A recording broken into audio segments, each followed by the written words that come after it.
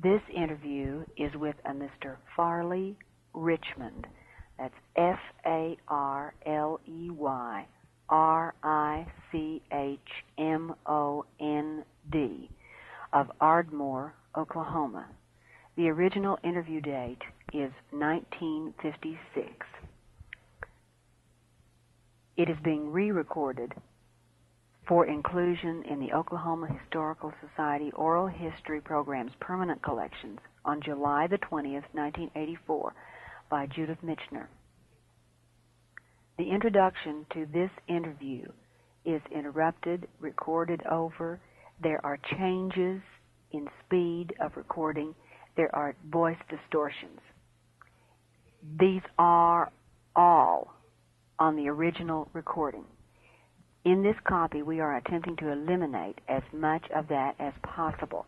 If the beginning of the tape appears to be edited, it has not been edited as to content, only to eliminate those extraneous parts of the introduction or recording flaws.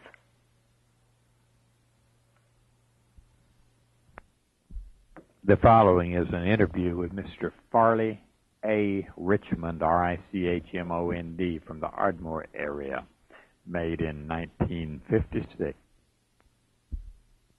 August 31st, 1889. He has worked as superintendent and team contractor of highways and was construction and street 48. He now lives at 26 5th Northeast, Ardmore, Oklahoma. I can give you some of the happenings of the police force in the early days. We had no policeman in the early days. I only had a night watchman. And his name is A.S. Pulliam. And his job was to night watch. Later on, the town site came and organized the town site, and we elected a mayor, chief of police, and alderman. And afterwards, I had 3 or 4 policemen. Buck Garrett was our first chief of police. Our first fire department consisted of a bucket brigade. Jim Gudge was our fire chief. We all worked without pay. When the fire alarm was sounded, we rushed to Jim Gudge's tin shop. There we had a little hand cart that our buckets was in, and we grabbed it and run to the fire. And we all fought without the fire without any compensation whatever. Later on, there was a man by the name of George Lawrence took Jim Gulledge's place. Jim left from some cause, and it was kept up until we bought the first fire engine, which was the L.L. Stowe. And it still didn't have no fire trade department, but we used L.L. Stowe. And firing the L.L. Stowe would start kindling under the boiler and cut strips of fat bacon and pile all that and coal oil kindling, and we'd light a fire. And by the time we get to the well, I had 2 wells on Main Street. By the time we get to the wells, we'd have up steam. The boilers had copper flues which steamed very readily. And later on, the fire department bought a more up-to-date engine, which they still have, called it the L.C. Slaughter, and appointed L.C. Slaughter as fire chief. Since then, the fire department's growed and grown until it's up to its present strength. That's about all that. That's good. I don't know what else on the water department. I don't remember just what years.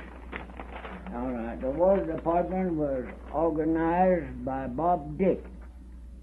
And I just remember just what year, about 1903, Bob Dick conceived the idea of building the city lake. And having no funds, the businessmen contributed to the fund for the construction of that lake with the understanding that they're to be reimbursed for the voting the bonds, which there was. And about 1904, contractors let. 1903, the city lake was built. In 1904, the contractors let for the water system, and we now have our present water system built up to what we know of now. That's fine. In 1902, the Chickasaw Lake contract was let, which I got and built Chickasaw Lake. And then, right after we finished that, I moved my tools over to the City Lake Dam and worked on it. Next lake was built was Rod and Gun Club Lake, North Lake, in 1907. And I also built that. And I built 2 or 3 other lakes, one at Sulphur and one at Medill, away from here. And also the Burt Simpson Lake on the Bayou, Grassy Lake. Swan Lake here. I believe that's all. Okay. The laborers who worked on most of these jobs was niggers. And our wages was $1 a day. We paid $3 a day for a man and team. And worked 8 hours. About the time I built Chickasaw Lake, I raised that salary to $4 a day, and everybody thought, for a team, everybody thought I had gone crazy. Later on, wages began to go on up and up and up until where they're at present. Now the compressor. First industry of the mountain anything that was built in Ardmore was the Chickasaw compress, built by H. Pennington, who was built in 1894 and worked about 50 or 60 men.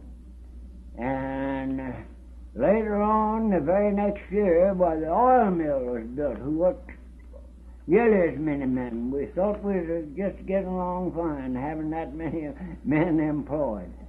And it was built by W.R. Moore, the oil mill was. And I believe that's all.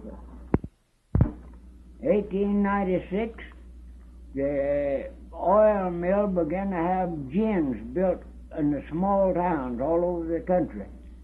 And there being nobody prepared to haul heavy boilers, in 96 I ordered a big boiler wagon. And so I could haul the boilers out to the different gins, which I must have hauled some 10 or 15 gins. One of the wheels is at present on 5th Avenue and Caddo Streets of that big wagon. First newspaper I remember being published in Ardmore was published by a man by the name of Bradley, and a small sheep who run a shop for the purpose of printing letterheads and so on. He got out small sheep.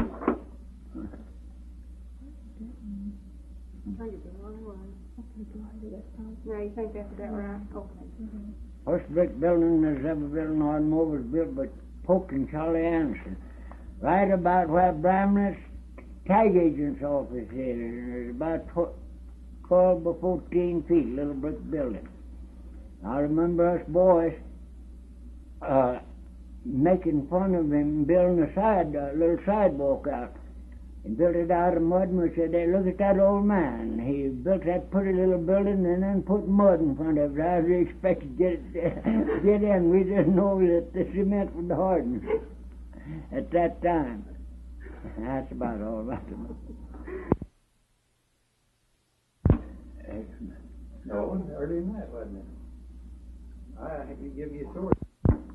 First oil rig well was ever drilled in drilled for oil in Corsicana was drilled on Jim Rector place, about a mile and a half or 2 miles northwest of present town of Oil City, and was drilled with a Star machine. I hauled it out from Ardmore and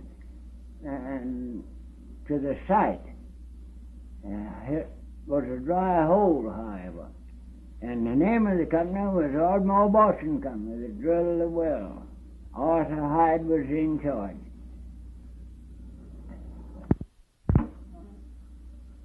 The equipment we used in grading streets in 1930 even was all horse-drawn. We didn't have no motorized equipment. Graders consist of horse-drawn graders and scrapers and Fresnos.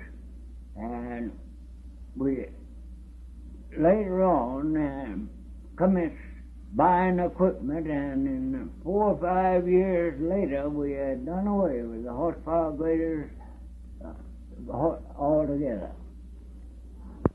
The first payment of any consequence laid in Ardmore was laid in 1906 and extended from Santa Fe Railroad tracks to Scott Street west to Scott Street,